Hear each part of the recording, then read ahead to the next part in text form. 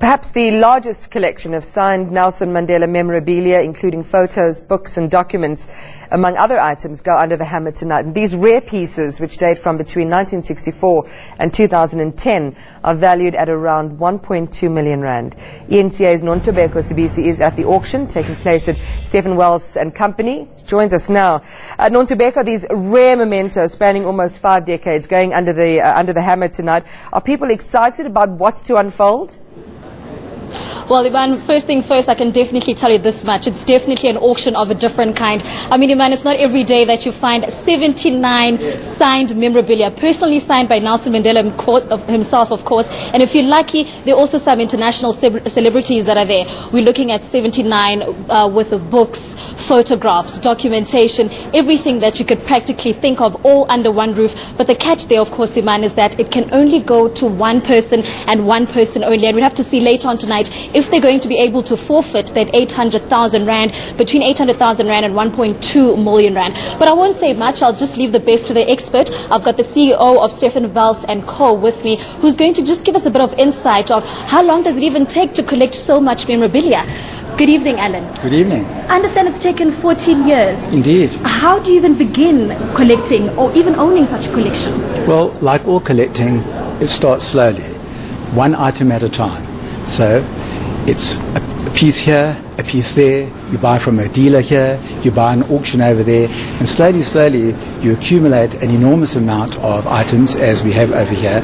And I think what happens is, over a while, people get to know you. People get to know that you are collecting a certain item, and that's the interest and the fun of collecting, and then people start offering you items. And in the end, we have, of course, a fantastic collection over here with almost 80 items worth between, who knows, maybe it's priceless. Like you're saying, you do have some priceless pieces there. But tell me this much. How do you even begin? How do you see some of the collectors that are here? I understand there's also going to be a live auction later on today, which pretty much means that some of the competition here is going to be tough. Indeed, indeed. Well, you know, there's more than one Nelson Mandela memorabilia collector. Our sister company at the South African Gold Coin Exchange and Scoin Shops, we've been selling these coins and medallions for the last 10 years. So literally there are hundreds of people, thousands of people out there who collect Mandela memorabilia. So over the years, people want a piece of Mandela. You know, it's not just an ordinary person. It's not a sportsman. This is an icon. This is not even a South African icon. It's an international icon. And I think everybody wants a piece of Nelson Mandela. And what are some of these significant pieces? We understand it's dating back from 1964 even. Well, to me, the most interesting piece is a photograph of Nelson Mandela with his Springbok jersey and his cap, shaking hands with Francois Pienaar in 1995. That was the year that we won the World Cup Rugby. That was the year when we all came together as a nation. That, in fact, was a turning point. You could almost argue that that was more important than 1994, because that was the time when the whole nation came together. And for me, that touches a chord with me. Everybody came together as one, and we won.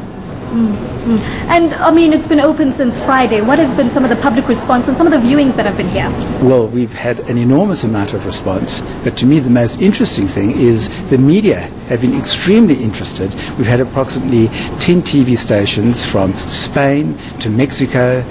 I'm not sure if you're allowed to advertise your competition, but enough said.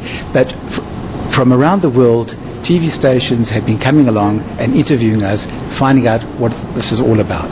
Okay, thank you very much. That's Erling Dembe, CEO of Stephan, Welz and Co. Well, Iman, you've heard it all for yourself. We're talking about 79 signed signature memorabilia. So we're just going to have to wait about less than an hour's time to see who exactly is going to take home some of those signature pieces. Between 800,000 rand and 1.2 million, we'll just have to wait and see. It's about 45 minutes time, and we'll get to see who the lucky bidder is.